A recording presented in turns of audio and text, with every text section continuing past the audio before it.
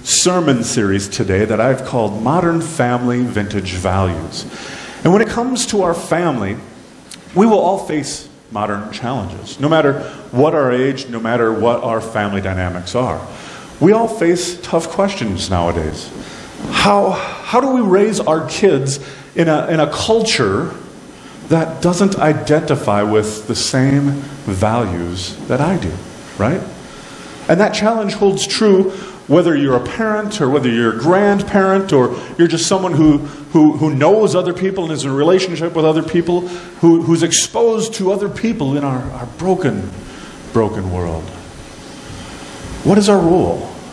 I mean, how do we work through these new and challenging dynamics that the world is continually presenting us?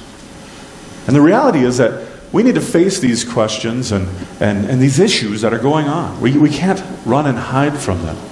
And if we look at the brokenness of our society and our culture and the world around us, I would say it all goes back to the family. It all goes back to the family, either for the problem or the cure, actually. And so we ask ourselves, how do we become a more godly spouse? How do we become a more godly parent, a more godly grandparent, a more godly son, daughter, aunt, uncle, a more godly church member today? How do we become more Christ-like? Now, God's Word, of course, has timely wisdom and timeless wisdom, and we would be wise to seek and heed what it has to say.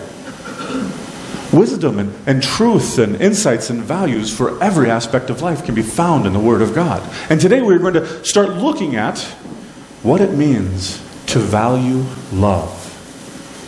Love. You're going to hear the word love an awful lot today. What does it mean to value love and to love those in our family and those around us? Because the bottom line is this: the foundation of our family and our relationship with Christ is love. Love from God, love to God, and then love to others, right? From God, to God, and then to others. But that to others part, that can be tricky sometimes, right? You're all perfect at that, aren't you? No. The truth is that some people can be, at least occasionally, hard to love. Now, maybe when I say that, somebody comes to your mind. Don't look at them. Not now. So today we're going to look at what the Apostle Paul defines as love. This is a chapter that many of you undoubtedly have heard countless times at countless weddings you might have attended, right? Maybe it was read even at your very own wedding. But it's also a passage that I think is very, very relevant to us today and to our challenges that we experience in the world today. And Paul actually had many of the exact same challenges we have, and so he writes this to the Corinthian church and tells them why they need to love well. So you can join me today if you want. We're going to be in 1 Corinthians 13 pretty much exclusively. 1 Corinthians 13, if you don't know where that's in your Bible, you got Matthew, Mark, Luke, John. All right? And you got Acts and Romans. And then you got 1 Corinthians. And briefly, and this is a little off my script, but I say this usually when I talk about 1 Corinthians. 1 and 2 Corinthians, for that matter. 1 and 2 Corinthians, if we were to summarize them, it would be Paul saying, knuckleheads, knock it off. Okay? That's if you tweet, that would be 1 Corinthians. Knuckleheads, knock it off. Because he's trying to correct them from some foolish things. And as I said, today we're going to dig into 1 Corinthians 13. There are Bibles below. There's a couple in the Welcome Center. YouVersion on your phone or your iPad or whatever you've got. And I'm going to just read that for you here today. And I'm just going to read you all of 13 because it's too good to leave anything out. So my Bible says the way of love. And he says, this is Paul speaking, and he says, if I speak in the tongues of men and of angels, but not have love, I am a noisy gong or a clanging cymbal. If I have prophetic powers and understand all mysteries and all knowledge, and if I have all faith, so as to remove mountains, but have not love, I am nothing. if I give away all that I have, and if I deliver my body up to be burned, but have not love, I've gained nothing. Love is patient. Love is kind. Love does not envy. Love does not boast. It is not arrogant or rude. It does not insist on its own way. It is not irritable or resentful. It does not rejoice at the wrongdoing, but it rejoices at the truth. Love bears all things, believes all things, hopes all things, and endures all things. Love never ends. As for prophecies, they will pass away. As for tongues, they will cease. As for knowledge, it will pass away. For we know in part, and we prophesy in part. But when the perfect comes, the partial will pass away. When I was a child, I spoke like a child, and I thought like a child, and I reasoned like a child. When I became a man, I gave up childish ways. For now, we see in a mirror dimly. But then, face to face, now I know in part. Then I shall know fully, even as I have been fully known. So now, faith, hope, and love abide. These three, but the greatest of all of these is love. You've heard that before, right? Yeah, we hear that pretty frequently. It's a beautiful passage. Like I said, many of you probably had it at your own wedding. And as we dig into this passage today, I want to give you a little bit of context, because context is often critical to our understanding of what a passage is trying to tell us. And in the previous chapter, right before this, Paul is talking about spiritual gifts.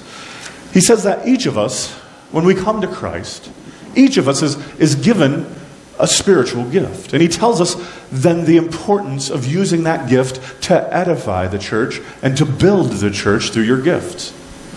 So if you are a follower of Christ, you have a spiritual gift, and maybe even more than one. And as we look at our passage today in verses 1 through 3, he'll mention a few of those gifts, right? He says tongues and prophecy and gifts of faith. And Paul here is saying that in whatever gifting it is that you have, and whatever you do to build the church, that you need to do it in love.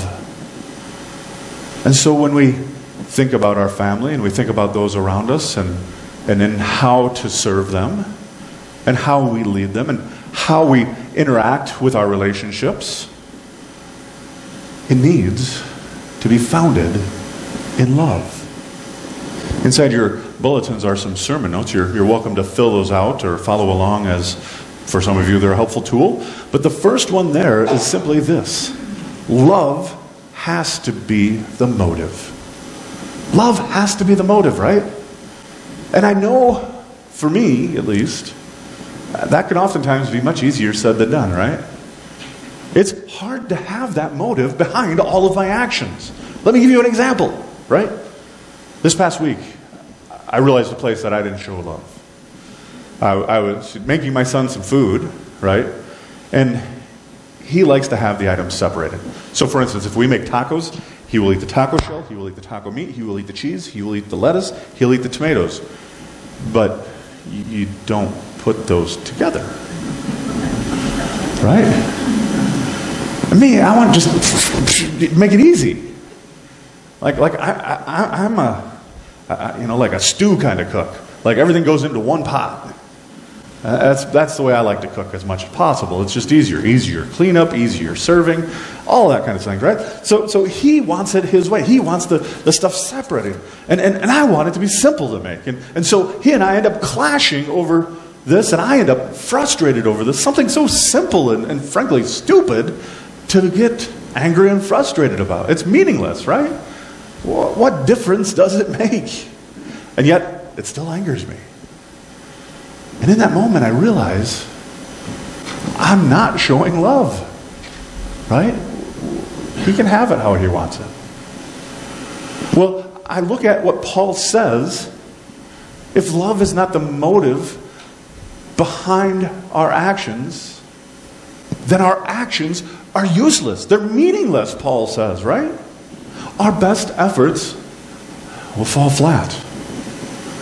Look at what it says in verses 2 and 3. If I have faith, I can move mountains.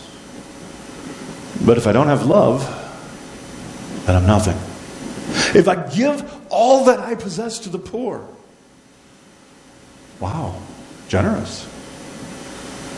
But if I give my body over to the flames, whoa. But if I do not have love, I've gained nothing. It would be meaningless, pointless, all for nothing without love. It doesn't matter how many games you drive your kids to. It doesn't matter how many nights you watch your grandchildren. It doesn't matter how or where or when you serve in the church or in the community. If it is not done with love, then it means nothing. If we don't do it with love, it means nothing. Why? Because people know. If you don't do it with love, we know. Your spouse knows. If you don't do it with love, your kids know. They see it, right? If you simply do things out of duty or obligation, they don't see love. And if that is what they see, if that is what the world sees, your actions, they mean nothing. So some of you might say, well, how do I do all these things in love then, Pastor? I mean, right? I'm so overworked. I'm so overloaded. I'm overwhelmed. I'm exhausted. I do all these things day in, day out. I got laundry. I got cooking. I got cleaning. I got driving. I got teaching, protecting. I got working. I got all this stuff going on. I have all this stuff. How can I do everything in love? I would say the only way that your motive will be love. And truthfully, we're not going to be perfect at this. None of us is going to be perfect at loving all the time, every time. But the only way your motive will be to love our spouse, to love our neighbors, to love our family, is first to receive God's love. Each day learning and growing in and receiving God's love for you. Because you can do nothing without it. And it isn't just any old kind of love, right? You see, God isn't chintzy with His love. This is a radical love. We just talked about it Sunday. A love that goes to the cross. He wants to pour out and lavish His love on His children. For you, for me, for us. He wants to pour out His love for us. Each and every one of us. Hear me today. God loves you. Sometimes we need to be reminded of that. God loves you. Radically. Wildly. More than you will ever know. You see, I understand. I think some of you are probably operating on fumes, right? And you wonder why you don't do actions in love. And I know for myself personally, I know when my actions are not in love, it is because I haven't been receiving the love of God. And it's not because God is holding it back. That's me. I haven't been letting Him be the Lord of my life. I haven't been connecting with Him. I've been shortchanging that relationship. And therefore, I haven't been getting recharged and refilled. And when you get empty, you got nothing to give. Or at least nothing good. And I want to say for some of you, the whole idea of love even, that God would love you, that can be a hard thing to grasp for some people. Because maybe you grew up in a home where there wasn't a whole lot of love, right? You never saw a lot of modeling of love. And you don't know exactly what that looks like for your life. Maybe you grew up in a home where love just was not the thing. And so, I don't know, maybe you wonder, is there any hope for me? Hear me now. If that happens to be you, I want you to know that God can heal any wound. God can heal any past. Whatever you have, whenever you have not received love, God loves you. And He will not take that love away. And all we have to do is reach out to God. The God who wants to shower us with His love and remind us that He loves us. That He died for us. He loves us so much. He wants to show us His love. So may the motives behind your actions be love, as God has modeled for us. The next section of verses here describes what love looks like.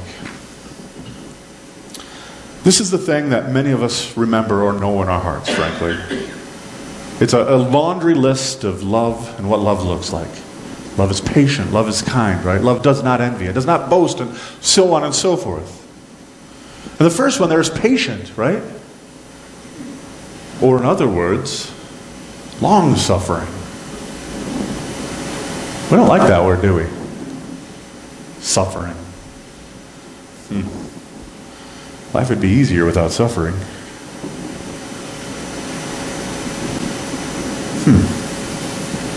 In this day and age, do we like to suffer? No.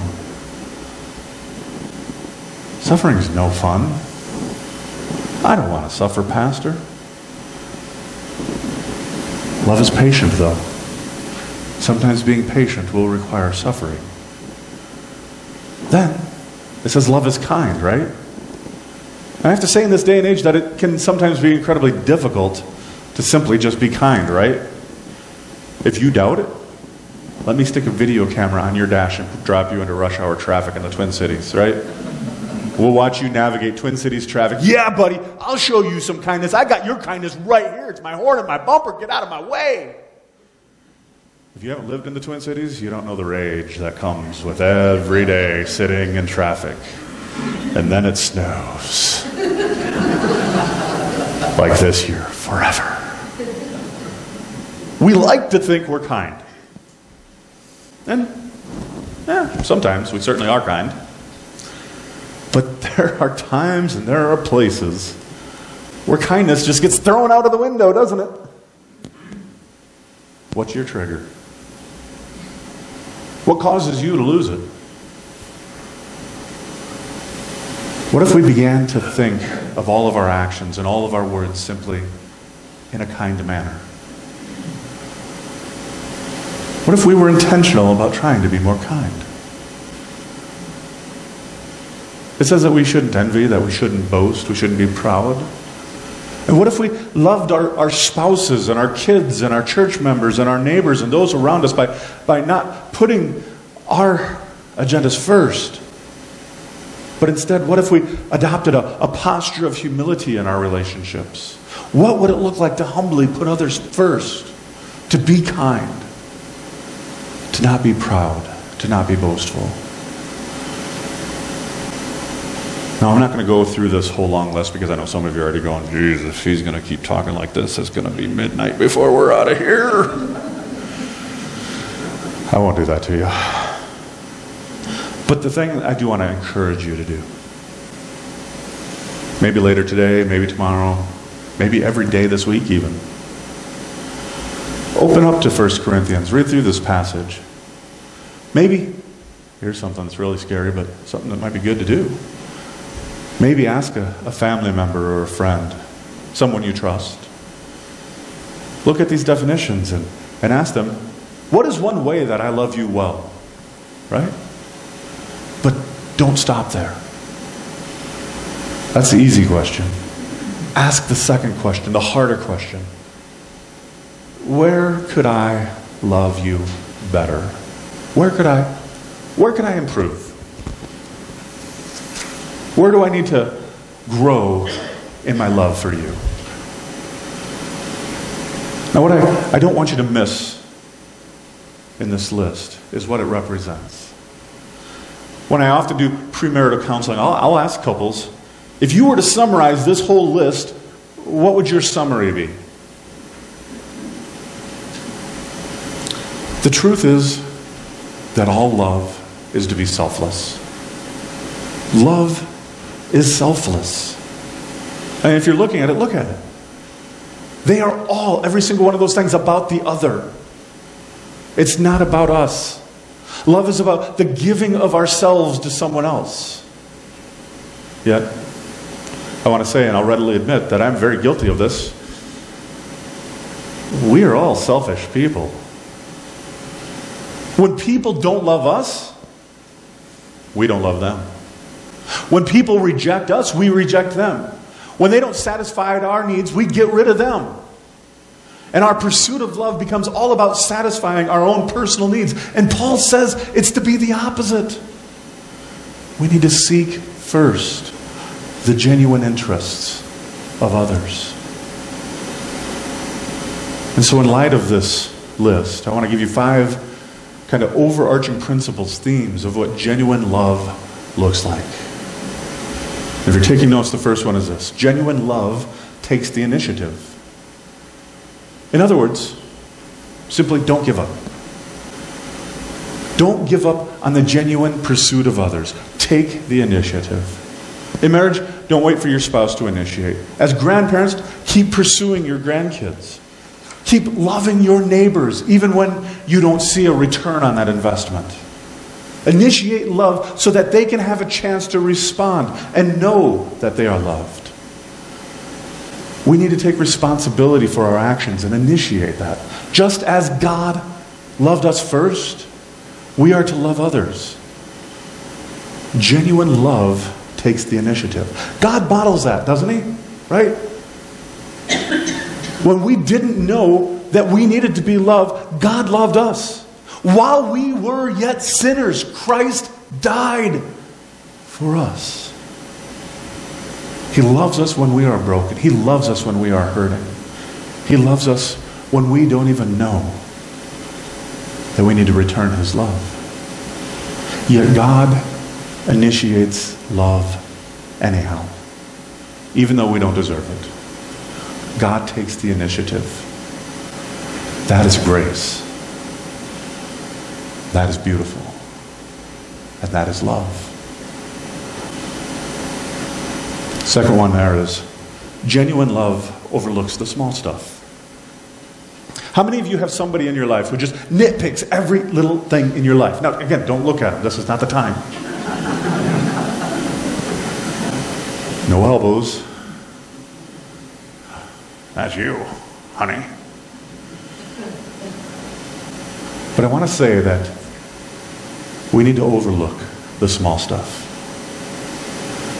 And it becomes one of those things where you might win the battle, but you're going to lose the war if you're not careful. Folks, not everything is a hill to die on. We cannot nitpick our spouse. We cannot nitpick our children or our coworkers to death. We need to learn to overlook the small stuff. Yeah, I'm preaching to myself. The third principle of what genuine love is that genuine love strives for reconciliation. In other words, with those whom we have disagreements, those who we have areas of contention and conflict, we need to seek to work them out. Strive to work them out. You may have someone who is distant from you. And whether or not you created that situation, as a Christian, you still need to take the steps, even if they're beginning tiny little steps. But you need to begin to take the steps, make little efforts to reach out and try to reconcile, to do whatever you can within your abilities to show that you want reconciliation. But interestingly, I found this to be almost universally true as we get older. We have things in our past we don't really want to reconcile, do, right? We have things we choose to hold on to. We have things that we are intentionally hard-hearted about. People who have hurt us. Things they've said, things they have done. I'm going to hold on to that till I die. Well, I'm here to tell you, don't choose to be hard-hearted.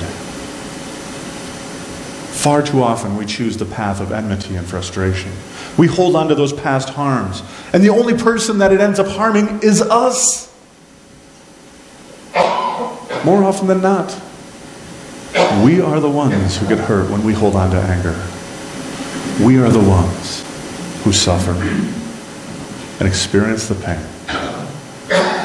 How often, oh, and it's so often, are you angry at somebody for a long time? They don't even know. They don't even know you're mad at them. I had no clue. What if God treated us like that, huh? Can you imagine that? God looking down from heaven saying, remember that time you did this to me? You remember that sin? We'd be in trouble, wouldn't we? Love like God loves.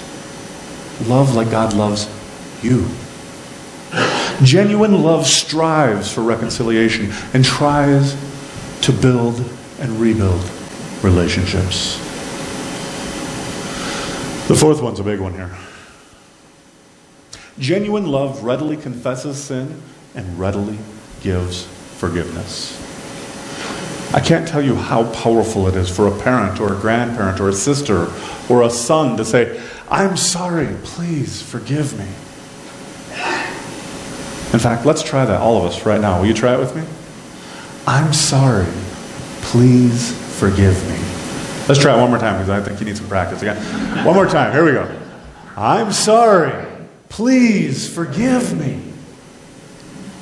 Now you all can do it. I have proof. It's on video. Right? Parents, do you ever admit to your kids that you were wrong? That can be a powerful, powerful moment.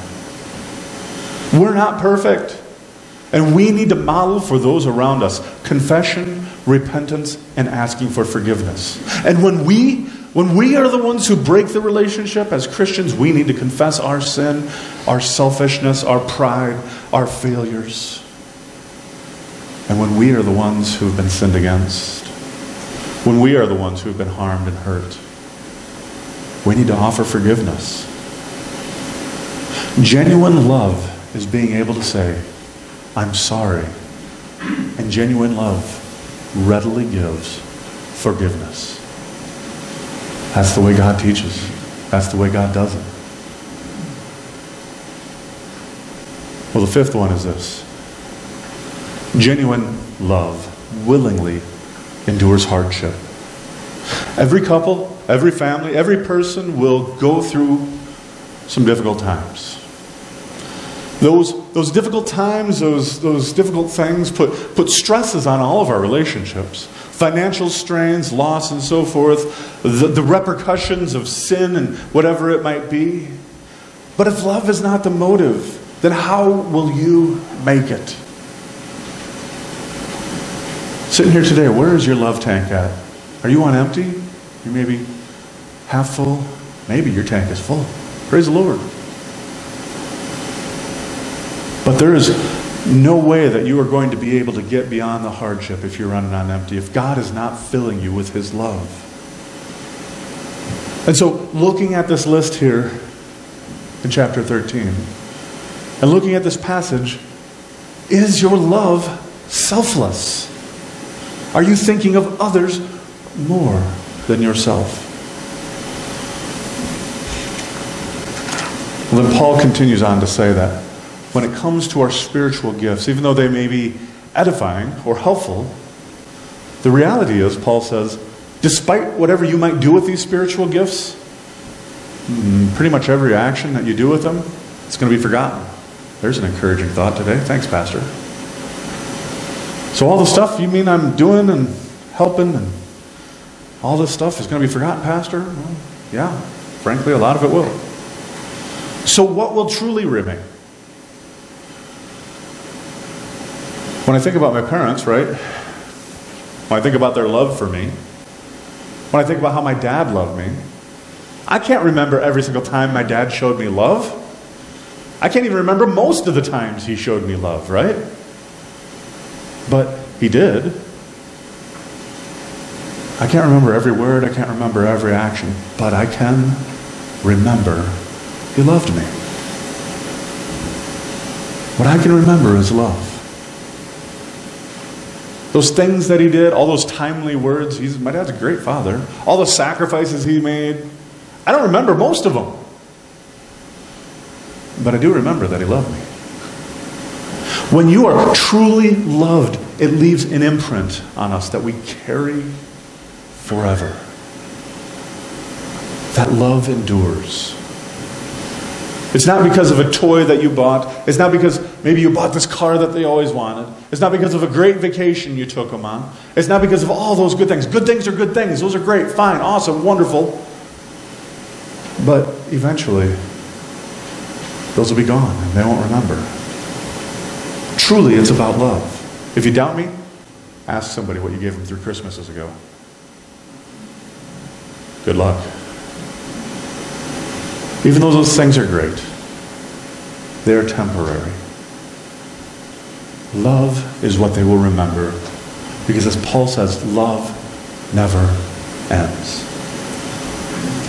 In the last section here of chapter 13, 1 Corinthians, Paul encourages us and he challenges us that despite our ill attempts to love, despite our failures, Paul says there is still hope.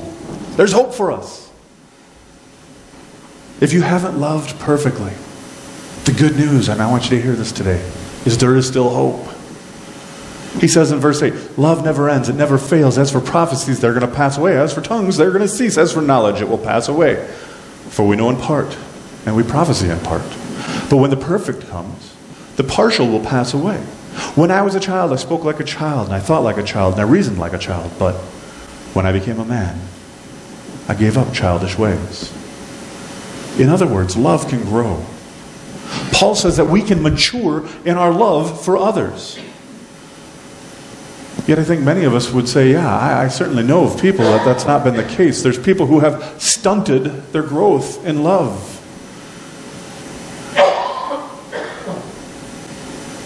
People who haven't matured in their love for others. Do we want to be known as the people who put our wants first? Do we want to be known as the one who always has to have their way?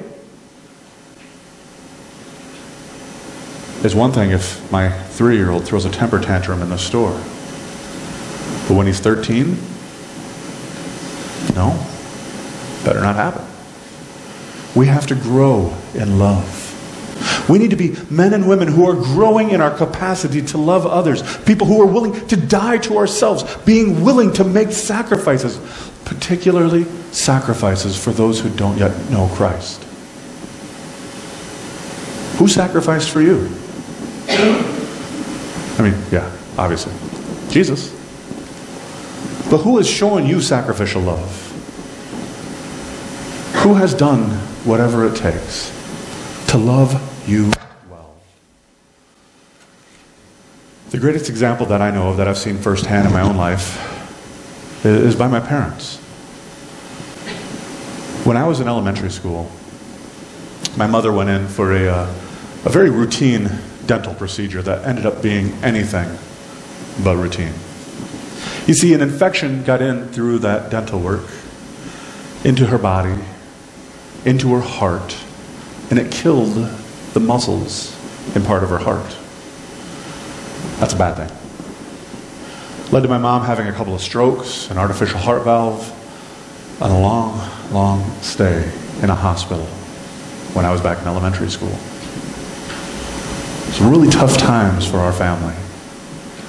See, my brother and I had to go live with my grandparents. My grandparents lived just down the street from my elementary school, so I could just walk to my elementary school because there was nobody home. And so we lived with my grandparents during the week, and on the weekends we would go and live with an aunt and uncle of my father's. They were my brother's godparents, and we would go and live with them because they had a couple of kids my age, and frankly, my grandparents, after 5 straight days of the two of us, needed a break. It's true. And while all this was going on in the meantime, my mother was in the hospital just trying to survive. She was trying to relearn things like what my name was, how to speak, how to make her hands move, how to walk. If you've experienced a stroke, you know what that's like. And while she was there doing that, my dad was doing everything he could just to keep moving forward. This was back in the early 80s. How many of you remember what interest rates were like back in the early 80s? Yeah? May we never see that again. My dad was doing everything he could, working like a maniac, every hour he possibly could to stay ahead of the mortgage, to keep the house we weren't even hardly living in. And when he wasn't at the house, he was at the hospital. It's not that he didn't want to see my brother or I, but Mom needed him. So he was there for rehabs and doctor visits and everything else that goes on with it while working insane hours. And he'd spend these countless hours there just loving her, supporting her, being there faithfully. And I didn't know it at the time, But my Father was modeling for me steadfast, unconditional, never going to give up, never going to end kind of love. And it took us a long time to recover from that, truly. And in some senses, we still bear some of the scars from that today. But never once was there ever a doubt that we were loved. Or that my parents loved each other, for that matter. Through it all, there was love. And I couldn't begin to remember to tell you all the different ways we were showing love in that season of our lives. But I remember that we were loved. And that is what sticks with us. We can always grow in our love for others. And Paul finishes with why this is so important. And I'll finish with this. Verse 13. So now faith, hope, and love remain. But the greatest of these is love. We can have all the faith in the world. We can have all the hope in the world. But if love is not present, we have nothing. Love needs to be the foundation of all that we do. Our motives, our actions, our words. Love has to be behind it. And the only way possible that we are going to be able to do that is to be filled with God's love. No matter our age, we need to grow in love. So what do the people around you see as your motive? Do they see duty? Do they see just obligation? What do they see?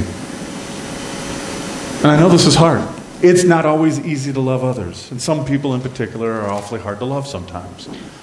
But the one thing it says early in this passage is this.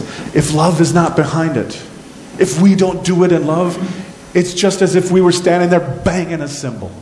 Ching, ching, ching, ching, ching, ching, ching, ching. You ever listen to a cymbal all by itself for very long? It's not all by itself a very beautiful sound. Paul says, if that's how you appear if you don't love. As a cymbal or a banging gong. Gong. Remember the Gong Show? So thinking about this, what is your motive? What does the world see? What does your family see? What do they hear? Are you living in love? Do your actions truly speak of love? Let's pray.